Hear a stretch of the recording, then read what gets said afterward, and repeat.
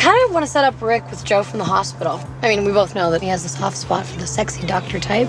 How long do you think it takes after somebody comes back to life before they can start dating again? Well, the fact that you can say that with a straight face is one more reason that I love you. So, like, 3 months?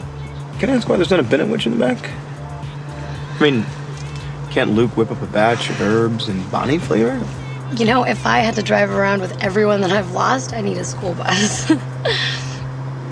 Or you just know that Bonnie would agree with Luke. The last thing you want to do is conjure up someone's going to tell you the truth. Can we not talk about this? About what? The fact that I'm dead? Because I am. Technically, you were dead when we met. Good point. Now, I'm just gone. Damon, please don't say that. And this conversation is pretty much the smart, level-headed you talking to the irrational, possible drug addict you. Which is clear evidence of your insanity. Yeah, okay.